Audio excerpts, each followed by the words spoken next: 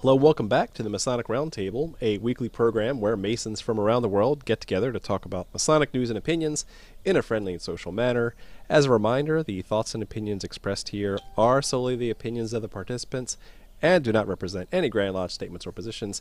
Make sure you keep your conversations open for the public and on the level.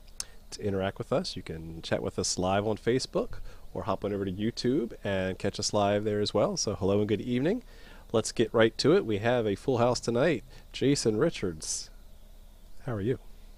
I'm good. How are you, John? I'm great. Y'all started without me. Anyway, I had to hop back in, and John was sitting here going, "Hi, welcome to the Masonic Roundtable. We're all here, except Jason's not." Anyway, Jason Richards, past master Vacation Lodge number 16 in Clifton, Virginia, member of the Colonial Lodge number 1821 in Washington, D.C. Glad to finally be here. Good, good. Well, you look good. That's all that matters. I didn't introduce myself. John Ruark, past master of the Patriot Lodge number 1957 in Fairfax, Virginia. Next up, Mike the intern. Hello and good evening. Good evening, Mike Cambrecht here, Hammy, Mike the intern, from Lakeshore Lodge number 307 in Madison, Ohio, where I am the current senior warden and lodge education officer. I am also the senior steward of Castle Island Virtual Lodge out of the Grand Lodge of Manitoba. Excellent. Good evening. Good evening. Juan Sepulveda, how are you? I'm doing great. It's good to be here with my brothers. Juan Sepulveda from Orange Blossom Lodge, number 80 in sunny Kissimmee, Florida. And the brother behind, thegentleman'sbrotherhood.com. Good evening, brothers. Your lighting is on point tonight. I have to give you some props Thank for you. that. You look great. His eyebrows are on fleek. Yes. Pow. And I was going to throw you a compliment, but you missed your opportunity. Robert Johnson, how are you? I'm doing good, fellas. It's good to be with you. Robert Johnson, Whence Came You podcast, a former past master over at Waukegan 78 and a sitting secretary at Space Novum 1183 in Libertyville, Illinois. Thanks. Hooray! So full cast and crew tonight. Want to give a special shout out to the 6th member of TMR, which is you, who the patrons who've been supporting the show for the past year. If you really like Masonic education and you want to see some behind the scenes stuff, head on over to patreon.com/the Masonic Roundtable. Love to see you, chat with you, and just do all sorts of fun little kooky surprises that we had over the past year. So see you over there, and thanks. Tonight's episode is an interesting one. Jason and Mike too are resident historians on the show. Wanted to pick something that is a little obscure and something probably most Masons in their first couple of years aren't really exposed to or aware of this legend, this mythology that has a Masonic tie-in. And so tonight we'll be talking about the Four Crowned Martyrs. And doing the yeoman's work, I'm going to hand it over to Jason to set the stage for the discussion tonight. Jason, take it away. All right. So this is actually all Mike Hambrecht's idea. He sent it over to me, and I was like, "Yes, let's totally do a show." Show on that this. big book you were just hauling around, Hammy. I turn and you're pulling back. What is this? Mackey's Encyclopedia. Boy. So if you look in Mackey's Encyclopedia of Freemasonry, you will find a very interesting article on the Four Crowned Martyrs, or the Quattuor Coronati, and it is a legend that that dates back to it's the reign of Emperor Diocletian in Rome, and it's between it's really the early 4th century, late 3rd century Common Era, and it's set in the era of the persecution of Christians under Rome. And at this point in time, you have Christianity coming on the scene as a relatively new religion, and goes against the pagan religion that Rome ascribes to, based on the Greek religion. And there was a lot of instances of persecution and martyrdom on the part of the Christians. And so this is a legend that has been found in several church writings, and it tells of as soon as I So it's not inherently find my Masonic. notes. That's the real question, right? It's That's true. It is not inherently Masonic. so you Right. while you're looking that up. One thing that I know, if you start doing some Google searches, you'll find a lot of like Catholic resources for the tradition of the church as well. So yes, it goes way far back. This legend of the Four Kings, or the Four And I Crowned think Martyrs. this particular episode of TMR is going to serve a large purpose, not only for Freemasonry, because if you Google the Four Crowned Martyrs, before this episode went live, it was like the 6th result. It is not something that is like blowing up all over the web. So this is why this episode is, in particular, pretty exciting. So, the legend of the Four Crowned Martyrs actually tells the tale of 4 or 5 stonemasons. And it's very interesting because this is, according to the sources we looked at for the research for this episode, this is one of the very few instances where we see the Catholic Church actually venerating stonemasons. If you look back at the records of operative Freemasonry, specifically in Scotland, where they're most readily traceable. You find that the Catholic Church and the Stonemasons Guild were very close, in the sense that the Catholic Church at the turn of the 11th and 12th centuries, owned a lot of land and had a lot of riches, and they used those riches to build cathedrals and monuments to Catholicism, to the Christian faith. And who did they employ in the construction of the abbeys and the cathedrals but the operative stonemasons guilds across Europe, and stretching from Italy to Germany to England to Scotland as well. But at the same time, you don't have a lot of records of the Catholic Church's dealings, especially the veneration of the lowly stonemasons, who were actually the skilled craftsmen who built their houses of worship. So the Four Crowned Martyrs story or legend, at least the one we're going to talk about today, because there's more than one, but we'll get to that in a little bit, takes place again at the last quarter of the 3rd century, when Diocletian was emperor of the Roman Empire. And his reign really started a series of persecutions of the Christian church.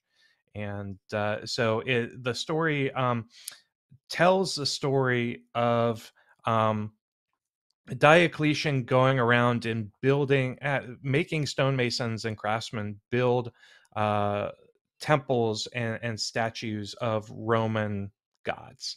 And there were 4 particular stonemasons who were noted for their skill. They were distinguished for their skill, and their names were Claudius, Castorius, Symphoronius, and Nicostratus. And they were stonemasons who were very revered for their skill, but they were also secretly practicing Christians. And so they met with one of their fellow workers who was a Mason but was a heathen, named Simplicius. And Simplicius had a problem with his tools breaking. He just couldn't ever finish his work because he kept breaking his tools. So he noticed the craftsmen, the 4 craftsmen who were Christians, and their work was beautiful. So he went to Claudius and said, please strengthen my tools so they don't break anymore. And Claudius prayed over them to the Christian God. And from that point on, Simplicius's tools didn't break. So Simplicius then enters into a dialogue with Claudius and says, well, what God did you pray to for this? Was it Zeus? And Claudius says, no, it was our God, the God of Christianity. And as a result, Simplicius then converts to Christianity. So there are actually 5 martyrs in this story instead of 4, if you count Simplicius, who converted to Christianity. Looking at the story, of course, the 4/5 martyrs were sought out by Diocletian for their skill to essentially build a statue of, I believe, Apollo, and they essentially refused to do it, but it's they ended up getting killed because of their refusal. And there was something to be said about them, in one story, like they used a very low quality stone that wasn't fit for sculpting, and then they were found out because they had essentially done a terrible job of the sculpture because the stone was unfit for sculpting. And really They ended interesting. up, Mike, they were arguing. what am I missing from that, Mike? Go ahead. There were okay, what it amounts to is there's 622 craftsmen employed in this endeavor to build these temples. And Diocletian was looking for a stone to have carved into the likeness of Apollo. And what happened was he found a stone. He said, this is going to be the one. And these 4 philosophers, not the 4 craftsmen, 4 philosophers that worked for Diocletian and the craftsmen began to argue about the quality of this stone and its work, its ability to be used for this. And during all of this, they noted that these 4 craftsmen, these 4 stonemasons, were not participating in the argument. And it then became focused on them, onto why are you not arguing for or against this? Why are you not even obeying your emperor in a decision to make this statue? And that's when they admitted to their Christianity. And that was the 4, excluding Claudius at that time. Claudius was not mentioned in this. Oh, and the one thing to mention too is there was I think it was an Archbishop Cyril or Pope, I can't remember, I think it was Archbishop, is the man who baptized Simplicus. And he ends up in prison during all of this. But in any case, the 4 craftsmen, like I said, admit to their Christianity in this, and that's why they refuse to build the statue of Apollo, because it goes against their belief in the Christian God. And I'm trying to remember how that was phrased. It's is evident. This is coming from Mackey's encyclopedia, right? Mackey's at the moment, yeah. God, who is our creator and the Lord of all things, had made his creatures. No, that's when they make Simplicus. Truly, we are Christians. Hereupon the philosophers chose other masons and caused them to make a statue which had been rejected, which after 31 days they finished and presented to the philosophers. These then informed the emperor that the statue of Asclepius, which is really Apollo, was finished when he ordered it to be brought before him for inspection. But as soon as he saw it, he was greatly astonished and said, "This is proof of skill of these men." That was having to do with those 4. I don't see where... it's funny because, it proves their skill, but they refuse to do it. And then they get whipped with what's known as scorpions. Basically, tipped multi-headed whips to the point, now they're not even whipped to death on that, because actually after the tribune who actually ordered them to be whipped, Lampadius, he then dies of a cramp. And when he dies, that's when Diocletian then orders the building of lead-lined coffins, and for them to be thrown into the Danube, sealed into those coffins. And there's a whole thing even after all of this about their and it's different numbers of days, basically because they actually are after so many days they are revived from these coffins, not necessarily alive, but they are actually brought out of the water, and their bodies transferred. Exhumed, that's the word I'm looking for. Yeah. But there's different ends to that. Even the whole thing is so wild to me, because there's this really big disparity between the Masonic version of this and the historical version of this, and yet even still another version that we find from Catholic Church references. They call it the first, because this is actually, there's a church in Rome that is the Church of the Quattrocornati, and they actually have 13 martyrs there. They have the first group, which is what they call the first group, which is these 4 Roman soldiers who are not the stonemasons. Mm-hmm. But then when they describe it, they say that these 4 Roman soldiers who are like bookkeepers, essentially, they refuse to sacrifice incense to Asclepius and are then beaten, and then 2 years after the death, this all apparently happens 2 years after the death of the 5 sculptors. But what's confusing is that Severus, Victorinus, what was the other guy? Severian, and is it Carporphorus? These 4 guys are these soldiers who they call the first group, yet they apparently die after the second group, which is the 5 sculptors. And then there is apparently a couple other people, including the head of Saint Sebastian, which is kept in this church as well. But those 5 sculptures, the Catholic Church says that they were drowned in the Sava River. So there's a lot of really weird mixing of this, and historically, the religio mythology side and the Masonic side don't necessarily jive, with the exception of this idea of 4 crowned martyrs, 3 potential groups, and 13 people. It's really, really interesting.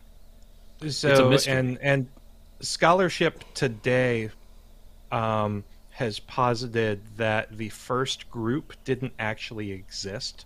And the story of the first group was a retelling of the original, Four Crowned Martyrs, which was the second group, consisting of the 5 craftsmen. Gotcha.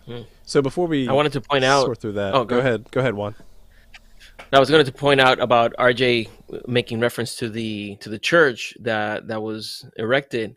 It was done in 625 by the aptly named Pope Honorius, and it was erected in the memory of the 4 saints. And it says here, out of the ruins of the Temple of Diana on the Coelian Hill. And this was, it says here that during the days of Pope Leo the Fourth, around 800, the year 848, the remains of many other martyrs were translated to Rome, including to this particular church.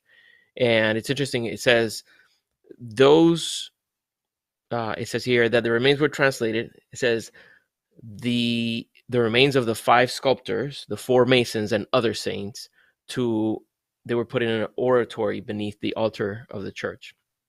But it's cool that as the years continue to go by, they add sarcophagus that have relics from many other martyrs. So here you have individuals honored, right? And you have their remains on their entirety. But it's almost like this particular church starts getting this reputation for holding the remains of all these different martyrs. So you could imagine when people do pilgrimage to it, they're honoring all the people that gave their lives so that they can practice their faith. Do we think that they actually do exist today, still in that same church? Or is it still in the mythos kind of realm? Is the Shroud the way of that Turin it's real?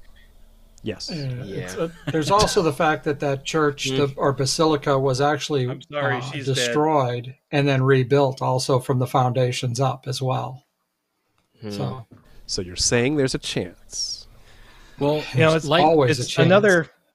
Another interesting factoid about this entire story is that even within the second account or the second group, there are multiple different tales and multiple different versions. There is a later version of the story that inserts the miracle of the tools into the story. So talking about how Simplicius goes to Claudius and asks for Claudius to strengthen his tools, and Claudius blesses the tools so that they then, miraculously never break again. And that is not present in the original version. And so it could be posited that the miracle was inserted into the story after in a later version, to fulfill the requirements for sainthood. Oh my God, Jason, you're making this sound like the New Testament. Stop never let a story get in the way of the truth. Yes. I'm sorry, I was channeling my I caught inner a fish. Bart Ehrman. This I caught that. How big? Well, when you really think criticism. about it, if you actually read this legend, though, as you read the legend as it's written, the one that is accepted as the story of the four martyrs that are craftsmen, it has a very degree flavor to it. I'm not going to say that it is a degree because I don't see that, but it has a degree flavor to it. In an allegorical sense. I mean, it's there. I'm not going to say that there's an answer to the allegory as to what you're learning from this, other than sticking to your faith. I mean, that would be, one there. But that's what I got as I read it. I'm like, wow, this has a flavor. Like, I mean, I could almost see, as funny as it sounds, I could almost see this being a Scottish Rite degree. I would have said almost a Templar because of the Christian angle to it, but I would say more one of the Scottish Rite degrees, It's already the Four Chaplains degree, right? Is it the Four Chaplains degree? It could, you could put it there. No. Yeah. I don't know. Well, no, really, because I've seen the Four Chaplains, so yeah. So with the archaeology that Juan was really talking about, like, are the bodies still there? And we're kind of going back and forth on that for a moment.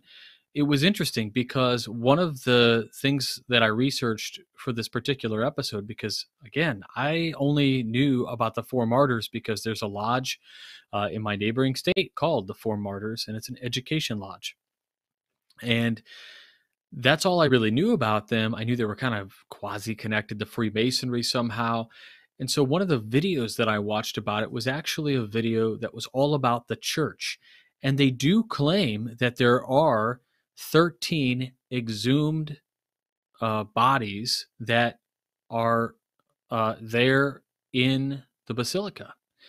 I could only, and when they referenced that the head of Saint Sebastian is there, like a head of a saint is in this basilica. I mean, that would be absolutely fascinating. I'm not being morbid. I'm just fascinated by the idea of keeping these kind of like holy relics of what we would call like essentially the Christian hollows or Anybody. I don't want to make a comparison of Harry Potter to Christianity like other people may have, but the idea of these holy artifacts that are out there, it's really amazing. Mm-hmm. It's like Galileo's finger. Yeah. Yep. Interestingly enough, John, I think you were going to read something from the Regis poem. Yeah, which is cool because so what's the Masonic connection? That's the real question there. Because if we have the story that dates into the early 200s, 300s, built into early Christian faith and mythology, and part of the Catholic instruction, then where's the link? Especially if Catholics and Freemasons never really got along in the past. So the connection to Freemasonry is when you think about the old charges, right? The Regis poems and all the other manuscripts that have been around way before 1717 or 1721. You have to look at where were these guilds and unions started, right? Where do we get these the rules of being an apprentice and the rules of how do you treat a fellow stonemason, right? Remember all those old charges. We've done an earlier episode on that. Highly encourage you to go back and check that out.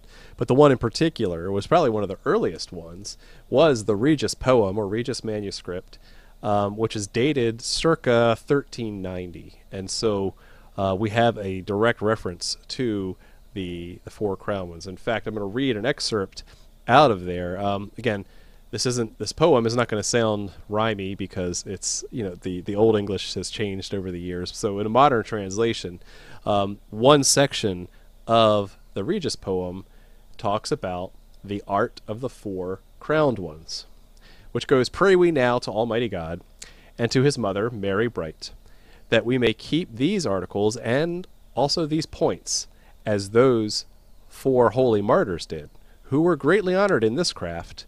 They were as good masons as there are, stone carvers and makers of statues, for they were among the best workmen. The emperor greatly admired them, and ordered them to make an image that might be worshipped for him. He had such idols in his day to turn the people away from Christ's law.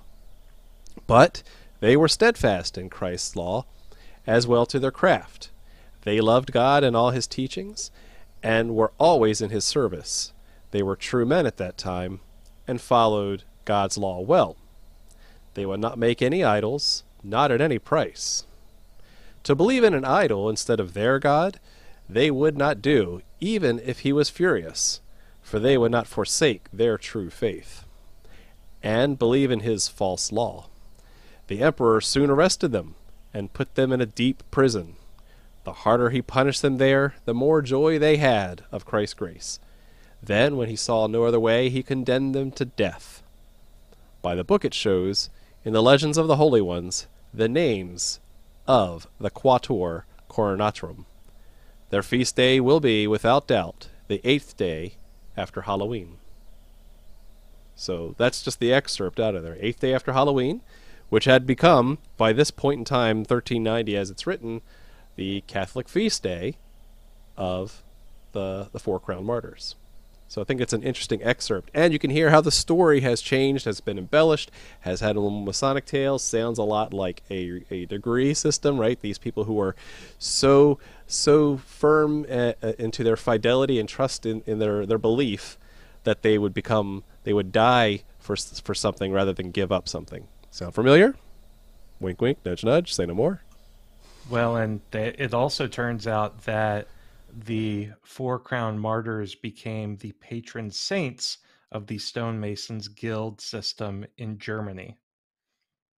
So they were to the German stonemasons as St. John the Baptist and St. John the Evangelist are to speculative masons.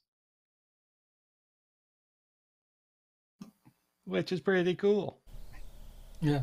So there. I mean, not the whole dying thing, but Yeah. Or drowning. Now, what I find very interesting, though, is that our landmarks of Freemasonry point out that, which goes back to the operative Masons to abide by the religion of the area that you're in, and that we use these four saints, in operative Masonry, as as the patron saints of stonemasons, when in fact they were going against that landmark because they were refusing basically to go with the religion of their area and create that stone because it was against their Christian faith. Now, I mean, like I said, it does have a degree feel to it because of the fact that they're sticking to their guns. They're in the face of certain death. They are planning to, not build this statue. Now that has a certain feel to it in that way, but even in that, it still comes down to they should have built it anyway based on the ancient landmarks. I mean, do you guys feel that, or what do you think? Which landmarks? And so, and again, how ancient are the ancient landmarks? We're talking about, the late 200s, early 300s Common Era. Ancient landmarks, might have been employed, around the Middle Ages, 11th, 12th century, sometime around, Regis poem, or maybe, a couple hundred years before. Are you mixing two things when you say that? Like, we see ancient charges and then there's landmarks. Oh, maybe that's what I was doing. Yeah. Like landmarks, dude. Influenced by. That stuff is made up. Yeah. Yes. Well, yes. they are and they aren't, right? Because we did talk about the influence of these old charges into you're right. the landmarks. Because, just spoiler alert, if you go back and listen to our landmarks episode, Mackey basically wrote them down, like crap. Someone should really actually write these things down that we say we're upholding. And so this was a much later afterthought. But even those that were oral tradition had been influenced by these old charges. So if you read the old charges, you're going to see things that are very familiar in Masonic lodges today about, order operations, who runs and rules and governs and how that all works from a guild system perspective. So, but yes, you're absolutely right, because then it changes over time.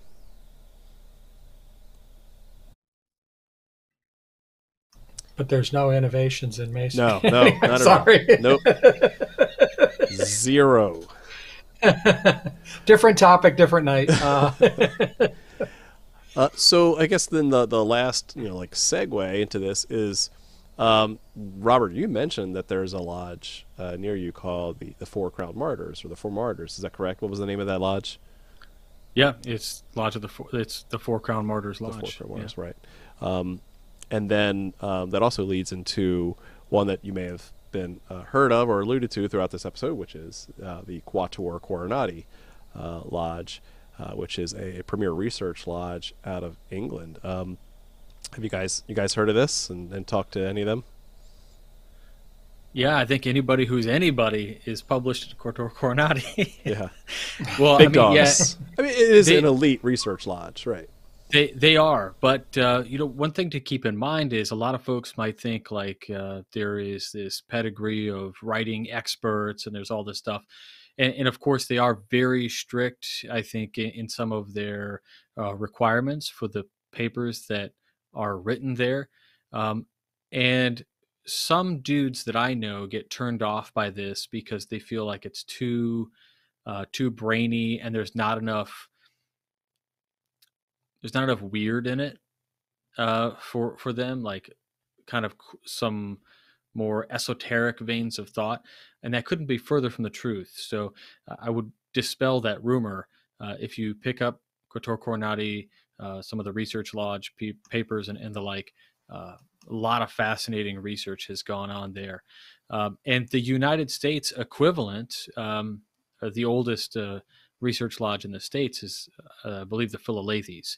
So we have that, and the UK has Quattuor Coronati. But there are, Quattuor Coronati lodges, all over the U.S. Like I guess chapters, of research.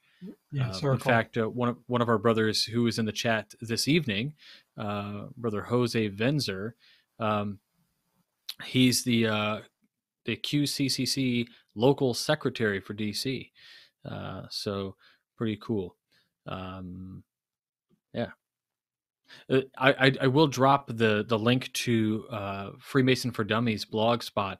Indiana grants dispensation to new lodge, and that is Crowned Martyrs, which at the time that it was written was UD, or under dispensation, but they are a full-fledged chartered lodge now. And if you can visit, do it.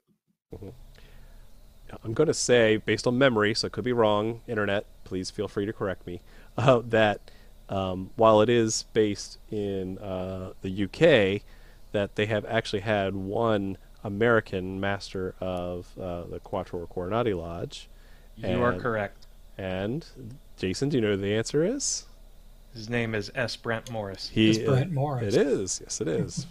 And he's proud to share that every time you talk to him. So, yes, as I would too. Like, who wouldn't, right? Have you been a master of a British lodge? No, I don't think so. So yeah, it's kind of how do you know if the person you're talking to is the only U.S. master of Quattuor Coronati Lodge? The answer is, don't worry, he'll tell you. Yeah, that's right. I was waiting for you. He's also a vegan CrossFitter who owns a Tesla. So yes, that's a true story. And a magician. That's magic though. And a magician, right? Because he's a member of the Invisible Lodge, isn't he? Didn't we talk about that once? Yes, he is. Yes, he is. Yeah. Mm-hmm. But again, as can't say enough how much research has gone into the Quattuor Coronati Lodge. I mean, it's not a recent thing, because they go very far back. They have tons of archives. So for anyone who's really interested in any sort of Masonic research, really good academic, like I can cite all my sources, I can really pull together cogent, logical arguments, like you really need to go look through their archives. Sometimes they print them up, and that's one of the perks of membership. Very, very rarely can you find some of that stuff online, at least without asking and that kind of thing. So you should really take the opportunity, if you can get a hold of some of the research. Maybe go to your Grand Lodge, might have a couple copies of some of their the publications. It's certainly worth skimming through, if nothing else, just for curiosity's sake. Go check out some of their proceedings and publications, because you won't be disappointed in the caliber, the quality, and just the attention to detail that goes into that type of research. Mm-hmm. So we have the Four Crowned Martyrs. Did we ever figure out the discrepancy between the 4 and the 5? Did we figure out why there was a discrepancy? Or is it's mostly embellishment over time? Historical. It's just really differences in the way the legend was retold, and then because there's different names that actually come up in it as well. It ends up becoming, because there's this. That's where I was talking about the degree field to some of this. There's actually several where they lose the names of the martyrs, and then years later they're found, or another one of the popes decides that it's these names, and he adds that to one of the books of their claims to it all. But in the end, so far the ones that actually stick as the top 4, 5 are the ones as Claudius, Nicostratus, Symphoranius, Castorius, and Simplicus. Those are the ones that end up being the 5. Now, the very fact that Simplicus is added because of his conversion, I think that helps to create some of the confusion of being 4 versus 5. But then that's where I said that usually in the story piece where that the refusal is happening, Claudius isn't there and being mentioned. So you get Castorius, Nicostratus, and Symphoranius, and Simplicus being involved. So, I mean, there were 5, but in the end, there only 4 of them ended up there at the time. We don't ever find out why Claudius wasn't involved. But then, like the later stories we talk about, where there were the 5 that were the craftsmen who refused to do the work, and then they were executed by being beaten and then thrown into the river. And then there's later on, there's actually a tale of the 4 officers there's also another tale where they're mentioned to have refused to take part in the execution of these 5. So these 4 actually get beheaded for that. And it's another, because they're Christian, they're refusing to do that to other Christians. And that's the Roman officers. But again, when you go back and find all the ones that end up being considered authoritative sources end up being that it's the 4 craftsmen that I've mentioned already. So. Yeah, and what I found interesting was in the video that I had watched regarding this, it just told a little bit about the history of it in terms of the video is clearly a tour of the Christian churches of Europe, and it's done by a religious organization. So, but it was interesting because they went into an area where I didn't think they would go, which was they talked about how they got the names of those originals, which, as Jason and Mike had now given some color to, may not have actually existed at all and was just the 5. And those 4 originals that they claimed, the names were, you guessed it, divinely inspired. Uh-huh. Which actually that leads to the final question of the night is, as a myth that may or may not be based on some actual historical things, how do you feel its relevance to the founding of Freemasonry today? This Four Crowned Martyrs myth fits into our experience. And so let's start going around. I'll talk to Robert for the final question. I think it fits and has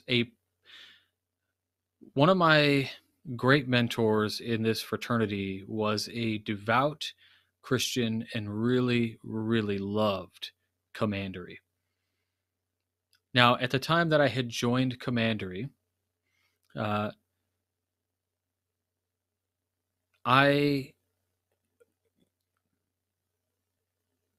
I was not like your typical type of Christian. There are stipulations about, in some states that only Christians can join. I mean, we know Brother Scott Sherman, who's Jewish, is also, he's in the temple, the commandery as well. So they make these, I don't know, stipulations or whatever you want to call it.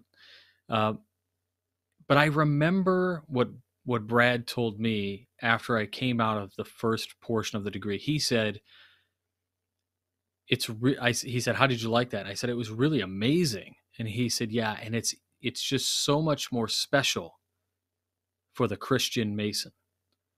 And I feel that same way about this Legend of the Crowned Martyrs. Regardless of the truth of who was first, second, or third group, all of that stuff kind of, in my mind, doesn't matter, because it's the spirit of the idea that matters most. And even if you're not a Christian, I think what this offers for Freemasonry is the idea, as Mike pointed out, it could be a degree unto itself, because it teaches a lesson. There's the ideas, all the Masonic virtues are there: temperance, prudence, fortitude, justice. They're all in that story. And I think you could pull that thread and pull a lot of meaning out of it that is essentially Masonic. And the fact that these likely were stonemasons, That adds to the distant connection, right, of the guild system of which we, perhaps came from. So I think that overall, I think it's meaningful to Masonry. And I think it adds something particularly special of note for the Christian Mason. But even for the non Christian Mason, I think it's valuable because of the virtue that the story tells us. No different than when we tell a story today to our kids of Hercules and his trials, or you want to talk about Odysseus and his travels, whatever the case is, all of these stories have an allegorical meaning that span time and speak to the person who's getting told this story. And it's just really important. So that's how I feel about it. If you like Masonic podcasts like this, tune in to Whence Came You, 9:30 Sunday nights. This upcoming week, we are diving into part 2, Max Hindel's Ancient and Modern Initiation. And we've also got a new Masonic Minute with illustrious Brother Harrison and some news about Wilmshurst U. So thanks very much. Nice. Okay, Juan Sepulveda. Is the history myth important in Masonry today? Yeah, I love your question. It reminds me of a quote that's attributed to Marcus Aurelius, and it says, "Waste no more time arguing about what a good man should be. Be one." And that's how I try to take all these different stories. Does it matter if Hiram Abiff really existed? Does it really matter if he actually did go through the turmoils that we describe in the degrees? Does it matter if Tony Starks really existed? It's the archetype that we model, is what we can learn from their experiences, from their virtues, from their vices, from their flaws, their shortcomings. All of those aspects are what we can distill when we approach these stories with an open mind and an open heart. So my encouragement to the brothers listening and watching, if you read the story, think about this. Does it really matter if there were 4 martyrs, if there were 5, if the inclusion of that 5th is just a later aggregation? It doesn't really matter. What is the story that's described? You have these men who were recognized by their craftsmanship.